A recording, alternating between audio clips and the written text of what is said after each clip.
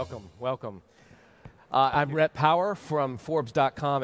It's great to be here today to have a discussion with Alex Bouaziz from Deel and Karl from Lucid. And the last year, 2 years really, we've seen this incredible turmoil in the way we work. We've got the mass resignation that's going on now. And we were talking backstage, and Lucid was really an office culture, and Deel has never been in an office. I don't think you've ever been in an office, Alex. So I think this is going to be a really fascinating discussion about how collaboration and how onboarding and how bringing on talent is really changing, and what you guys are doing as CEOs to hire and bring in talent, keep talent. And how are you getting teams in a remote situation to collaborate? So let's just get started. What have you guys learned? And we're just going to have a back and forth. What have you guys learned in the last 12 months that really stands out to you about, with COVID and everything? What really stands out to you in the last couple months? What's something that you've learned? Yeah, a couple things stand out to me. The first thing I'll say, and hopefully we'll talk about it a little bit more, is I think you talked about remote work, remote collaboration. I actually think remote collaboration is quite broken for many, and I dare say most companies. I think remote communication, that's something we figured out pretty well over the last 18 months, 2 years. There's Zoom calls or Teams calls or whatever it is, and so we see each other, we talk together a lot. But actual remote collaboration is something that most companies struggle with, and I think they're starting to realize that. So that's the first thing.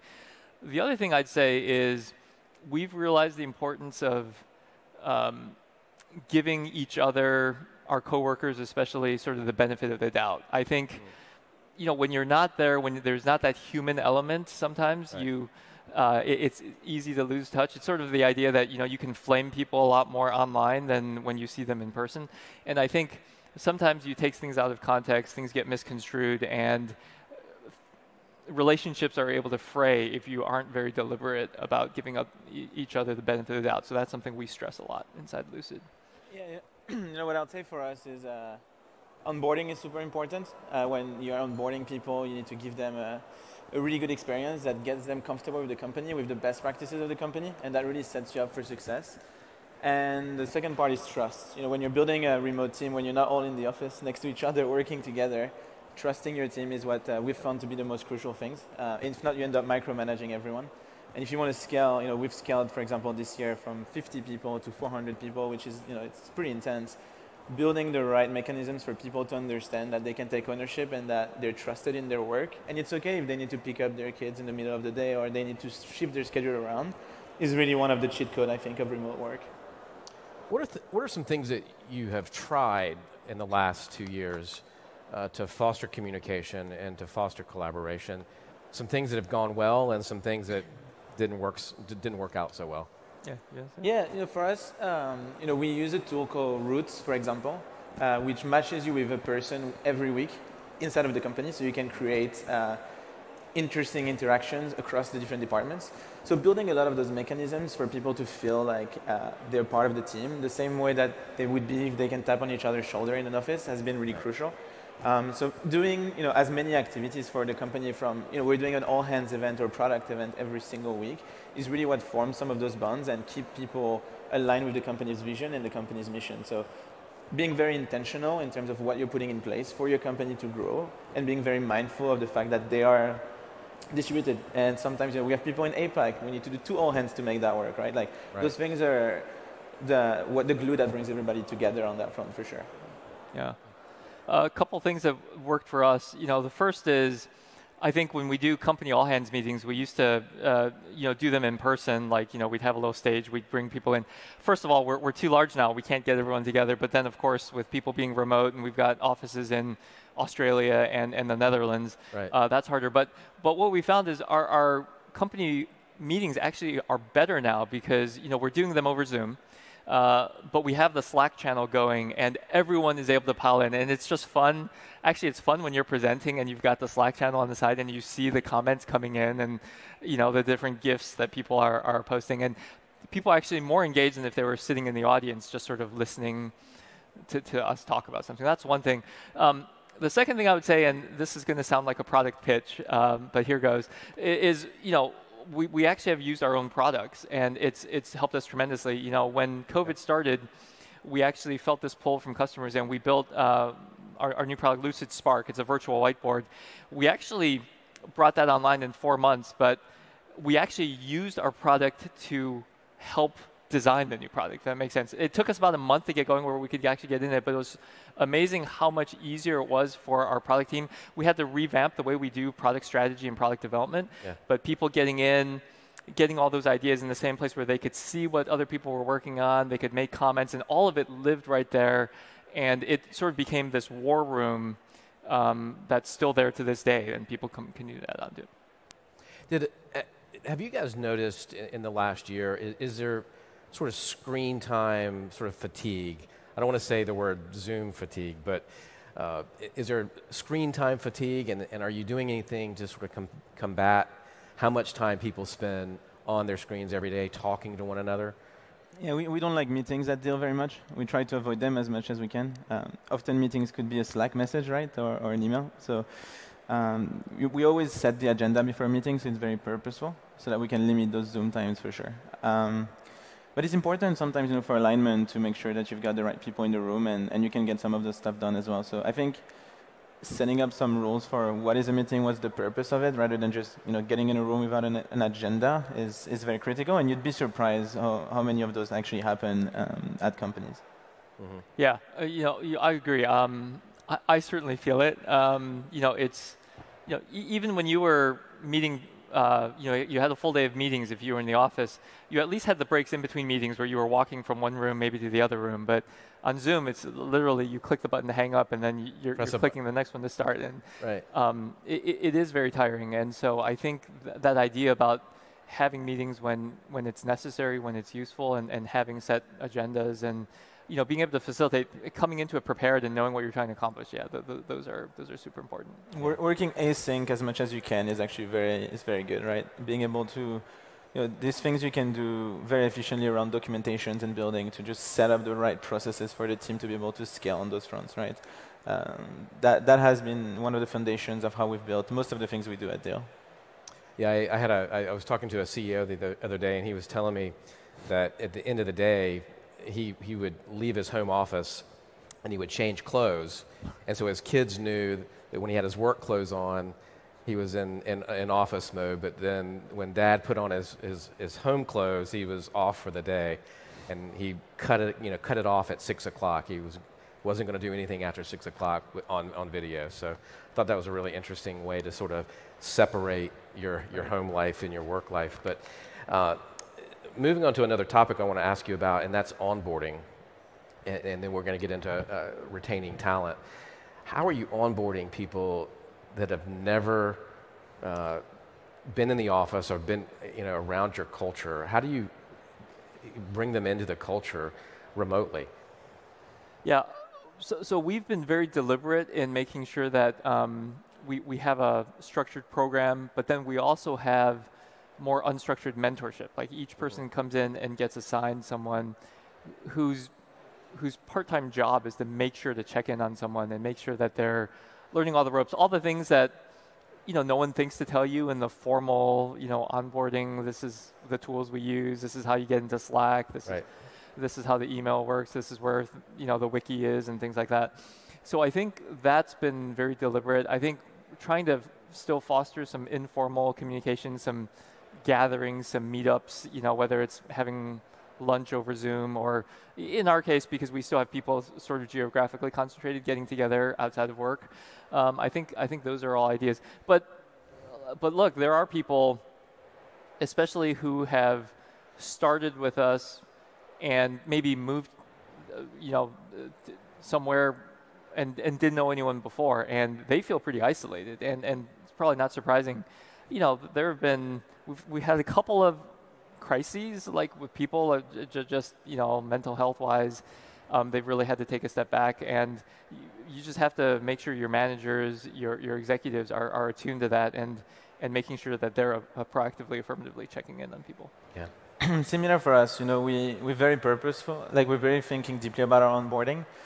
We've got onboardings on Mondays and Thursdays. Everybody onboarding on the same month is in the same Slack channel. We're using a buddy system actually, so a two-way buddy system where someone that has been at the company for I think over 6 months needs to take care of you for the first month while you're at the company, and a person that's onboarding at the same time as you is your buddy for the next hopefully lifetime at the company as well.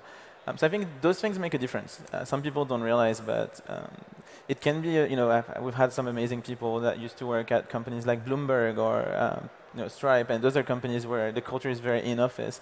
Joining a company that's distributed, that doesn't have the same mechanisms is hard. So you gotta think through that and put the right things in place for sure. I really love the idea of a social sponsor and a buddy system. I mean, like that's fabulous. Let me ask you, what are you thinking about in terms of your going to back to work plan? And I know you guys are going to continue to be remote, but what are you looking at in terms of recruiting and retaining talent? Going into 2022 and beyond. Because right now there's a talent shortage, or at least it's hard to bring people in, get people, good people. What are you thinking about, and how are you going to do that? So we're not going back to work. We were working all this time. Right. Because remote, the way we look at remote work is, it's for me, it's not the fact that you're not working from an office, right? It's the ability to be able to tap into this huge talent pool, right? And this is what Deel is all about. So the fact that we have people from all over the world, and we're going to keep on hiring people over the world, and this is what we do actually. We help companies do this compliantly. We plan on hiring as many people as we can from wherever country they're from, and giving them the opportunity to work with us. Okay. Yeah, and for us, I think hybrid work is the key, and hybrid work is here to stay. What works for us, we've found, is people actually like to be together and like to spend time together. Now, they also want the flexibility. They want to be able to, work from home or work remotely some of the time. But we see real value, and our employees actually affirmatively see real value in being together part of the time too. And so that's important. And quite frankly, that's more challenging, I think, than being fully in office or fully remote, because you've got that challenge of some people are here, but other people are not, and how do you make sure that everyone is on equal footing? And that's something that I think a lot of companies are thinking about and starting to realize that they're going to need better ways of doing work, better software, better tools, systems, just to make sure that everyone is heard as part of that hybrid work process. And you mentioned this, right? The great resignation. It's just the companies are going to be forced to give flexibility to their employees, right? They're going to have to listen to them and build programs and frameworks for them to be able to work in the way that's convenient for them, right? That's a great, I want to follow up with that point, because how should a company go about doing that?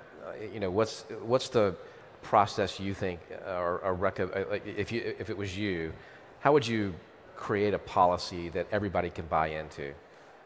Because that seems to be the challenge of where a lot of people are failing right now, and putting these policies in place is they put it out there and it doesn't make anybody happy. So yeah, for us, we just let people do what is right for them. I think we found actually a small hack is we allow people to get WeWork memberships, and they can work from whichever office they actually like in WeWork. And a lot of them like to gather in the same WeWork, which is kind of interesting, right? They'll say, hey, today we're all going to that WeWork, and they'll meet up there.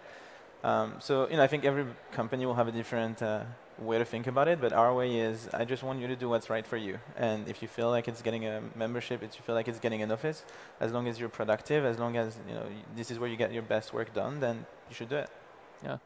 Yeah. In our case, I think we're trying to balance what each employee says that they want individually with what makes sense for the whole company. Because, look, we do have some employees who are like, I want to just be at home the whole time. I never want to see anyone. And that may actually work best for that person. Like, they may actually function best that way. But I'm not sure that's best for the team that they're working with. And so we're asking people like, okay, I get that you want to do that, and we're going to give you flexibility. But for the benefit of others, like, we need you to suck it up and just come in and be with other people a little bit. And I think if you're explaining to people what your rationale, what your mentality, and the reasons behind it, I think people are very, rational. That they want their coworkers to succeed as well. So basically, what you're saying is really build it in collaboration with everybody, but you have to keep in mind the good of the company at the end. Yeah. Yeah. So I want to ask you just a closing question each. What's your biggest lesson that you learned, biggest takeaway? It doesn't have to do anything with this, but what's your biggest takeaway from COVID in the last 2 years, and how has it changed your thinking about your business? Sure. I would go back to sort of what I started with, which is I think collaboration is fundamentally broken. Like, we talk a lot, but we don't actually work well together. And I think for the longest time, before COVID, when most people were sort of in an office, I think that was masked by the fact that we were just always together and we could get in the room and hash things out. But what we found is that people said, "Hey, I'm more productive when I'm at home, and I can get more done." And you've probably heard that story from a lot of companies, a lot of people. And I think that's true in some limited sense, right? Like, you can crank out more material if you don't have meetings, you don't have other things to do. But what we hear consistently from our peers and also our customers is that bridging tie, that creativity, that is really being lost, because you're more productive, but you're sitting in a room doing your own thing, or maybe you're working with your limited team of 5, 6, maybe up to 10 people that you work with every day. And those are the people you see on Zoom all the time, and you work with them. But you're not seeing the other, if you're 400, the other 300 people. In our case, we're a company of 800. You're not seeing all those other people. You're not seeing what other departments are doing. You're not getting that bridging tie. Broader view. And people are, so we're all getting more siloed. And it's that next wave of creativity and the next wave after that is fostered by collaborative productivity that people are really worried about. And I think that's the challenge that companies are going to be trying to solve going forward. It sounds like that should be one of the things that you're really keenly focused on too. Absolutely. Yeah, I think for us, what we've seen is we've seen a lot of companies investing in their people team and in their people stack.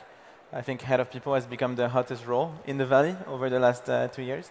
So I think the biggest learning we had is that people team are doing a lot of heavy lifting, specifically in those times where a lot of things are uncertain and they need to figure this out. And the companies that are spending the most time focusing on employee experience have been the companies that are winning the talent war for sure. So being meaningful in everything you do on that front is what separates you from most of the companies that are trying to hire today with a lot of capital. Mm-hmm. Yeah. Yep. Thank you, gentlemen. It's a pleasure to have this conversation. Thank you, Rhett. Thank you. And that's it. All right. Thank you for having us. Thank you. Thank you.